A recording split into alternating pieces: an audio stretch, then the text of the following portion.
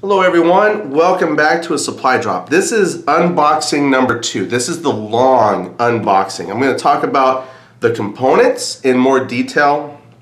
That way I can share thoughts. In case you missed the first unboxing, the idea was a short unboxing to show components and then a long unboxing for sharing my thoughts on the initial impressions. That way I can kind of talk, poetically. And then for those who just want to see the components, boom, there's a short unboxing. So hopefully this gives you an idea of what's so cool about it. So again, I want to thank GMT Games for sending this to me for purposes of a review and unboxing. Since I don't know how to play yet, everything I say is just for what I'm going to see. So first of all, we have a Herman Luttman design. I'm seeing that name all over the place. Herman has done amazing games. A lot of solo games that I've played and thoroughly enjoyed. I think this is the first big box game I've played from Herman. And I had to admit, my initial look through the rules, I'm a little intimidated. It seems kind of complex. I looked at the scale of complexity on the back, and it says it's at the low end of medium. So I'll have to kind of really sit down with it and put pieces out and just kind of fiddle with it. So I have to admit, on my first initial read-through, I was just a little intimidated. I think I'll be okay because I've played Panzer 2nd Edition. That has basic rules, advanced rules, and optional rules, and that to me is probably the most complex game I have. So if I can handle that, I think we'll be okay here. So I'm very excited to get in here. So what is this? This is At Any Cost, Metz. Had to admit, I don't know much about this. One of the things, if you've watched my channel, it's almost watching me evolve in my knowledge and expanding my horizons in wargaming, historical gaming. Most of my gaming has been World War II. And so to see kind of expand out to early European. I've got some later European type stuff. This, I'm looking here, 1870. I tried to do a little bit of research on this before I opened this. I went to Wikipedia, because Wikipedia, that's a historian's best friend. And what I learned about Metz is interesting. I guess this is a battle that took place over about 4 days. And the outcome, I guess, really shaped and changed Europe going forward. I guess that France was again in kind of the top of the powerhouse, if you will, and when they clashed with the Prussians, then the outcome of the war was, I think a lot of people thought the French would win again. And I was reading about how some of the Prussian officers, they just kept throwing men into the French lines, and the French lines were destroying thousands of people a day. And finally the French lines broke, and it's kind of a pivotal change because this is on the cusp of what some people would call modern warfare. So just as you're coming off of a strong Napoleonic era warfare with lines and things like that, and as you're starting to see advance in technologies, that this is one of the last large scale type of warfare in Europe until much later. And so it's like, wow, I mean, these are things I don't know about. So as I get to the gaming, it really just expands my understanding of what has shaped Europe as what we see today. So I was very excited to play this. And on the back, this is another thing I thought was really cool. Normally when I do an unboxing, we don't talk a whole lot about the people that help put this together. And the game design, game developer, art director, there's a lot of people in here that put effort into bringing this. And I was super impressed because there's a lot of names here I know. Herman Luttman, Roger B. McGowan. I've heard also Gene Billingsley is one of the executive producers. Mark Simonich. Now that name I'm not sure how to pronounce, but I see that name all the time, especially when it comes to art, which is also over here. Counter art, Pascal Da Silva and Mark Simonich. So again, there's a lot of, I want to say, icons that went into helping bring this to life. So Herman Lettman designed this. You've got a lot of folks who did great counter art and map artwork. The map, when we look at it, the map is outstanding. So I can't wait to show you the map. So this has just got some amazing people behind it.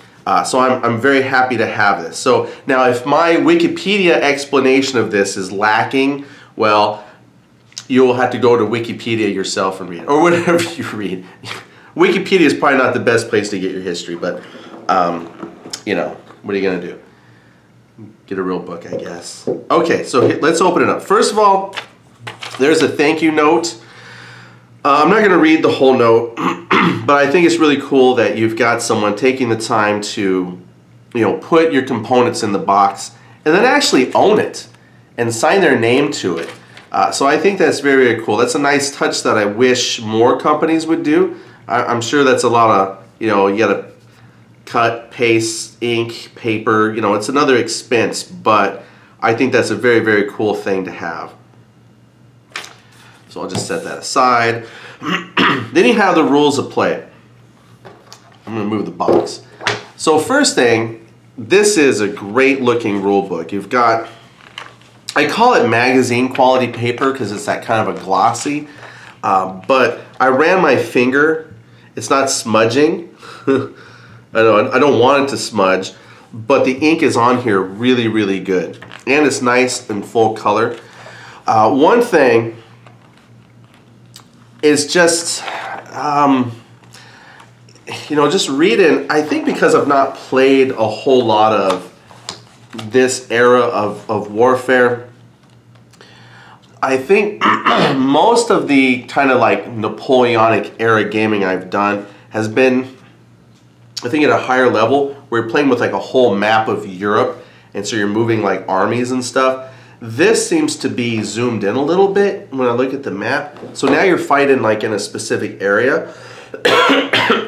Excuse me. And so as you move into kind of the tactical aspects of the game, it brings with it a complexity you don't see when you zoom the camera out. So now this is where I get to learn about formations and the importance of maybe laying smoke, and it just seems like there's some layers there of complexity I've not had to deal with before. But looking forward to it. So we have here 2 columns of text. Now the nice thing too is, for my aging eyes, this isn't very difficult to read. The font size is probably what you would see in most rule books, but it's not like the smushed 3 columns that I've seen in some other war games. So yes, it might seem like a lot, but just even looking though, the way it's broken down, fire combat, fire combat is like half a page, 1 page, and then another page. So like 2 pages for fire combat. Let's see, morale test is half a page, break tests. So if you just chunk down your reading, it's probably going to be very easy to absorb. So I'm really looking forward to sitting down with this and reading it. Plus, it doesn't really seem to have concepts I've not heard about before. So there's, you know, fire combat, I see assault combat, there's rally, you know, there was movement at the beginning, out of command step. Like these are all concepts I've seen in other games. Into turn phase. Then there's a separate section on earthworks. Unit breakdown, you know, just extra stuff at the end here. Overnight game turn.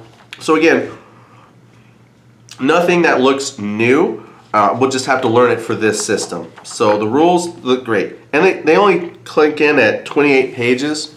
You probably can't see that. It's just 28 pages. So it's nothing, like I said, that will, you know, be impossible for someone to learn. Now, just based on that though, if someone were to ask me, would you recommend this for a new player? I mean, I don't know. I haven't played it myself yet. But honestly, I think a person new to wargaming could probably learn on any game. It just depends on how much time and effort you're willing to invest. So I'm looking forward to this one. Then we had 2-player aid cards. I think I said cards. 2-player aid cards. Let's see if we can zoom in a little bit. Now they are identical, so each person will get the same one. This has got assault combat results on one side, fire combat results on the other, and then it looks like a lot of your modifiers for that. That's great, because again, when you're in the rule book, one of the things that I've learned now is that sometimes the explanation for how these components work are pretty lengthy, but once you see it then on the charts, it's really easy to follow. You just look for your modifiers, roll some dice, and there you go. So again, these look great, and the fact that it looks like probably everything you need for fire combat and assault are on there. That means you don't have to keep looking in the rule book. So that's great. Same thing with the events. I haven't looked in the rule book, but I'm pretty sure then as you need to do events, the full explanation for those events will be here as well. So again, that might be a 2 or 3 page item in the rule book, but the important part you need is right here. And then you also have terrain effect. And so again, you know, even though that might add a couple pages in the book, all games have this. And so that's the approach I take. And again, I'm psyching myself up because I'm looking, I'm like, I don't know, this looks kind of complicated, but it's really no different than anything else I've played, right? You move people, their movement is affected by terrain. Terrain can affect combat. You have fire combat, which has modifiers. You have assault combat for when you put 2 people in hexes together, and you know, there's probably rally and morale rules and things like that. So again, no new concepts, just have to learn how they're implemented here. So that was a Prussian event chart. Here's the French. So again, probably all the details you need to know on the events that happen, and then the same terrain effect. So those are there. Now this I'm interested in because in the playbook it has the scenarios, and I'm guessing then that this is maybe, you know, all the charts you need to run a particular scenario. I remember reading somewhere, it wasn't on the box, maybe the box says. Yeah, where did I see it? I think I was reading on the actual GMT website, and I think there's like four little scenarios and like a linked, like 2 big scenarios that link to a campaign. I probably am remembering that wrong or just taking a guess off of here, but like here's the information for one of the bigger scenarios, or kind of like one of the campaigns, and then on the back is information for 2 smaller scenarios. And there's actually 2 cards for that. And I see victory point tracks,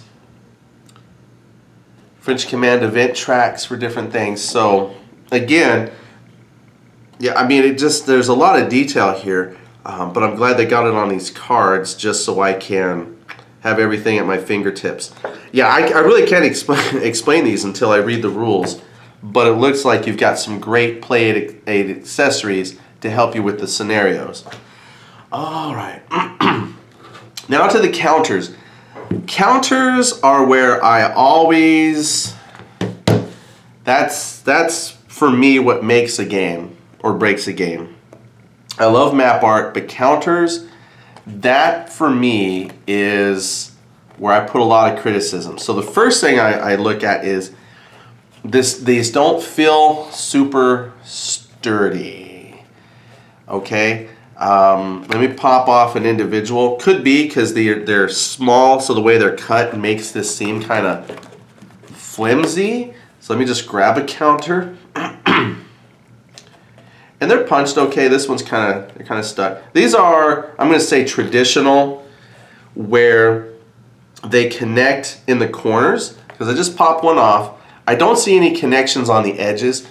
Okay, why would I bring that up? Because I'm a corner clipper person. I've got my corner clipping tool. I clip corners, and I hate games that connect on the sides and leave the little nub, because I can't clip the nub in the middle, but I can clip the connection points and nubs at the corners.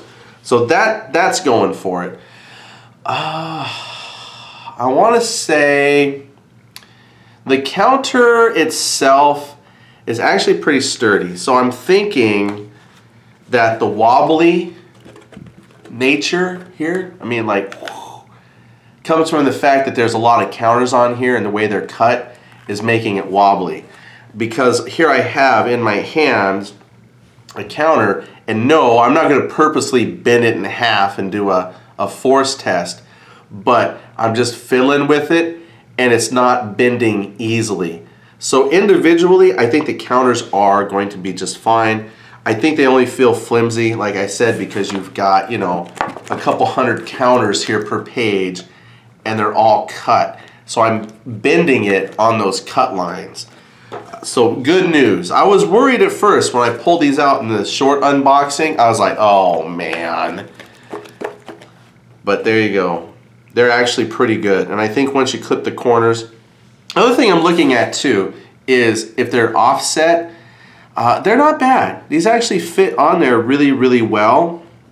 I mean, that's only important because, you know, you don't want any information cut off. But if I can put this up here for you to look at, they're fine. They're aligned great. Even the back is good. I can only tell you how many times I've gotten a game where they're misaligned, like maybe just the back. So you punch and then the back is all jangled, even though the front looks good. These are actually really good on both sides. Now, you do have, let's see what to talk about. I mean, you have infantry, you have some administrative counters. There's a lot of administrative counters. I see assault counters, disrupted counters, withdraw, advance, frozen in place, some assault, headquarters. This is a chit pull system, so I'm thinking right down here. Here's some of the units that you'll stick in your in the counter tray, or you know, like a cup, so you can draw these for the different units, chit activation.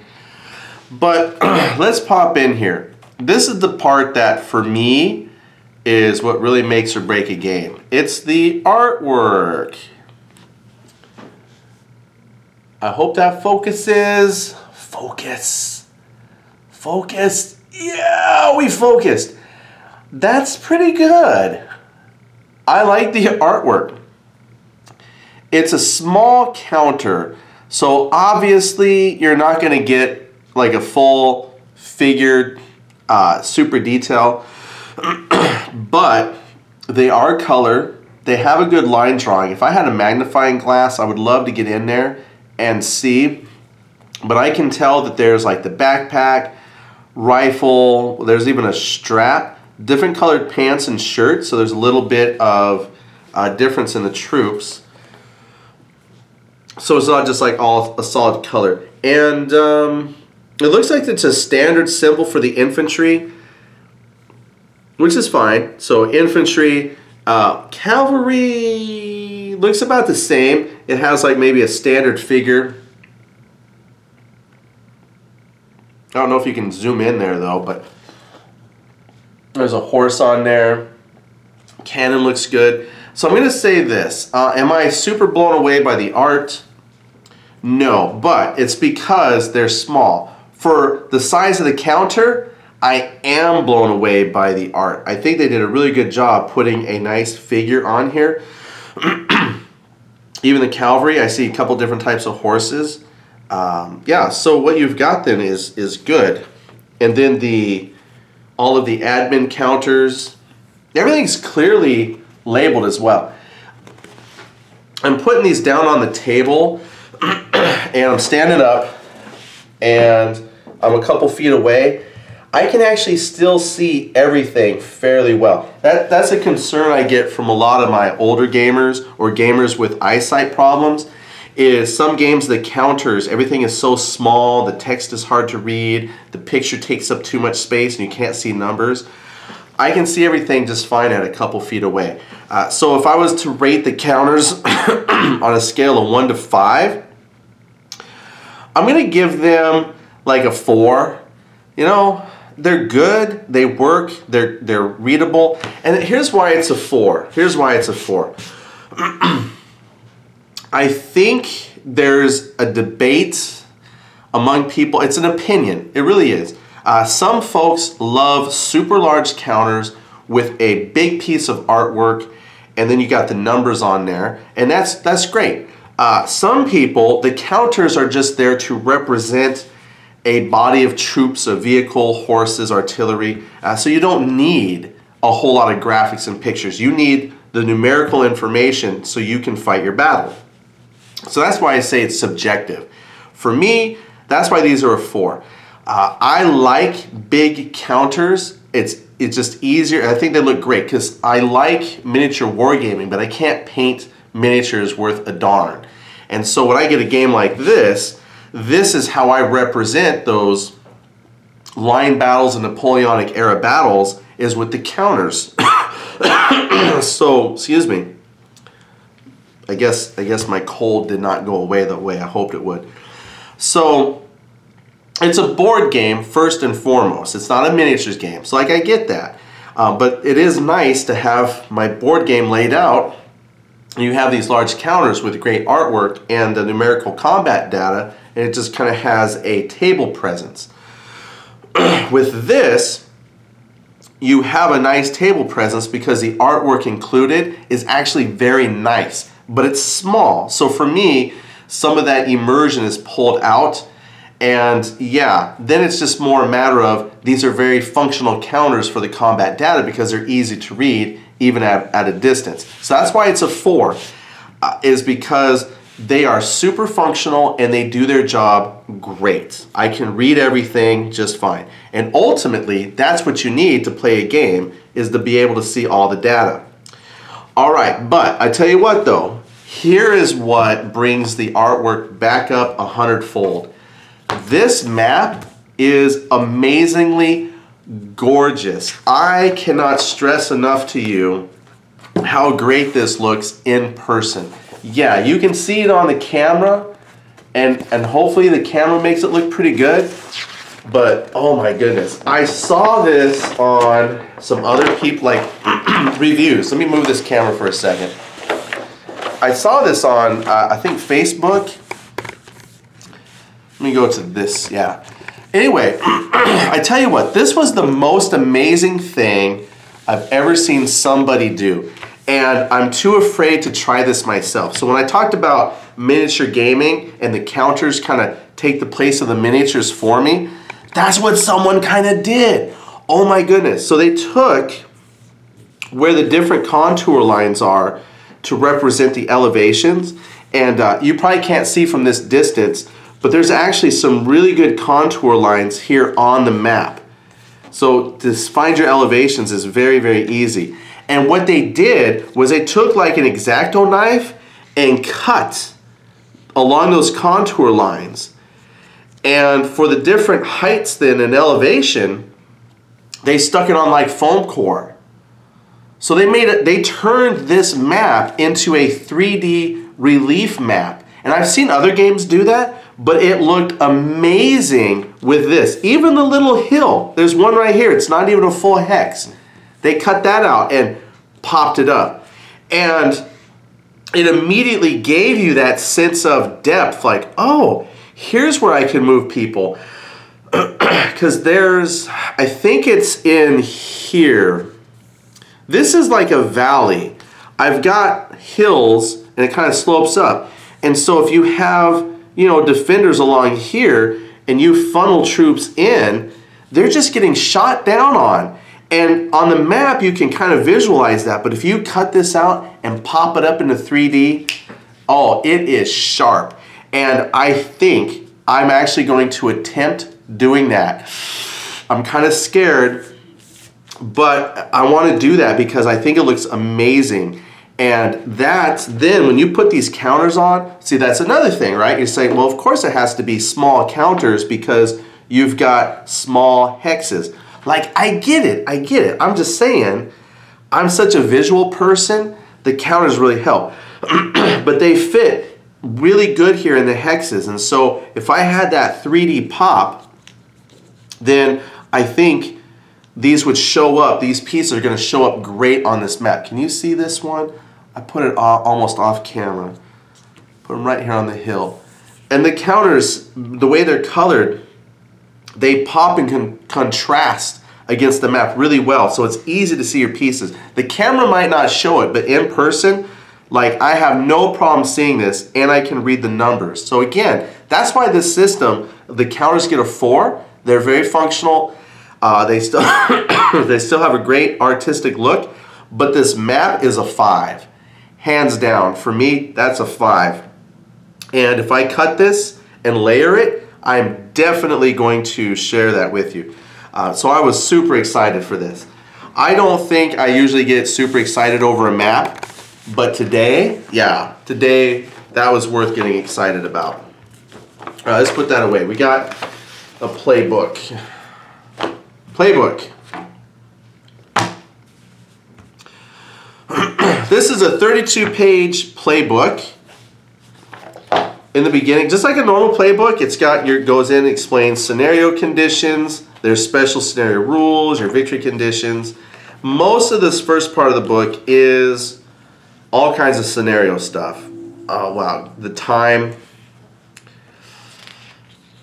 It has a lot of stuff. I don't know what all that means yet. I think a lot of this is telling me when units arrive and what hexes they arrive in. That's fine. Yeah, reinforcements. Probably initial setup, reinforcements. And it looks like probably notes on each scenario as well. So a lot of research went into this, so that's amazing in itself. And so another scenario there. Okay, so actually you have approximately 20 pages worth of scenarios, and then page 21 goes into designer notes, and then that's probably 12 pages. So the play guide here, playbook, is 32 pages, but 20 pages of that is scenario information, and then 12 pages is designer notes. And I definitely want to read the designer notes first, because I've learned that when you read the designer notes first, that actually makes reading the rules easier, because it gives you some insight as to what they were thinking and what they're trying to replicate. And so when you understand what they're trying to accomplish with the game, then that sometimes gives perspective on the rules when you read it. So for me, I like to read the designer notes first, and there's a healthy dose of designer notes. Plus, this will give me insight into the history of the battle, and then again, reinforce game concepts to replicate that. So that is a good playbook. It's also the same quality glossy paper of the rule book, and it's also full color. I mean, you probably saw that as I flipped through, but just to make that clear, again, this is a really good looking book. I'm super impressed with GMT. I have to admit, when I got Panzer, that's just paper. It wasn't this kind of paper. It's like felt paper. I think it has some gloss to it. I don't know. It's a different. I think it's gotten better over time, is what I'm trying to say. Their quality on product keeps going up. Baggies. Okay, why do I like the baggies? I like GMT counter trays, but the problem is the boxes are usually too thin for me to properly sort and store all the counters I need in the game box once I've sorted all the counters. Baggies do the trick. I've slowly started using all the baggies that come in a GMT game, and they seem to fit pretty good. So that's why I used to laugh, like, who puts their counters in plastic baggies? Well, I do now, so I don't laugh anymore. GMT counter trays, I think, are fantastic if you have a big thick box like Combat Commander. All those I have in the GMT counter trays because they fit in the box when I put it all together. 4 10-sided dice. I don't know if the colors will come into play at all. I think they will. So this is fine. I think, you know, if you lose them, I'm a role player. I have like 1,000 10-sided dice laying around, but these are really nice dice. I know a lot of people, they don't talk about dice that much, but these are really good dice. So hopefully everybody gets 2 white, a gray, and a red. I'm pretty sure that's going to mean something for combat results. But there you go, 4 dice. So let's put it back in the box. We've got 4 dice, your plastic baggies, your 32-page playbook, gorgeously illustrated map. I did not mention that it's single-sided, but it is single-sided. That will make it easier for me to cut up at some point. I did pop off 4 counters. The counters, even though the counter sheet feels flimsy, the counters themselves are not. You have 2 trays, I guess not a tray, but 2 counter sheets full of, I'm guessing, 1/2 inch. What does it say? 1/2 inch? That's my guess. What does it say? Oh, 9/16. So I guess 8/16 would be 1/2 inch. 9/16, they're just a hair over 1/2 inch. 2 scenario play aid cards.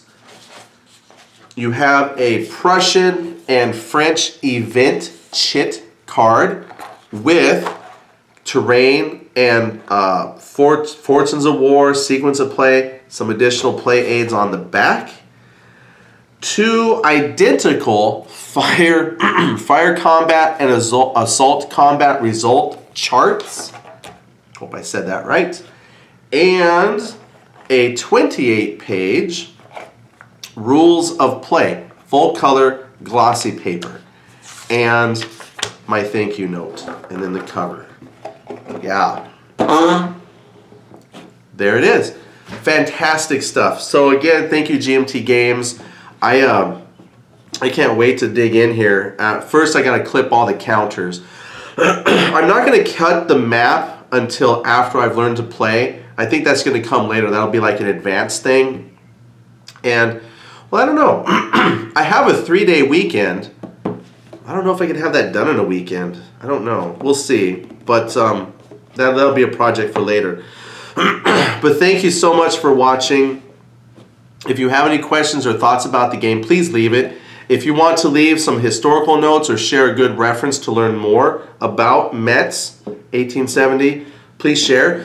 I'll tell you, the other reason why I was super excited is because the battles, some of this takes place, it says here, August of 1870. And I think this takes place like the 16th, 17th, 18th of August, somewhere in there. Well, my birthday is August 16th. So this will be the first game I've had where historical events happened kind of on my birthday. So yay, birthday present. Thank you everyone for watching, and I will see you later.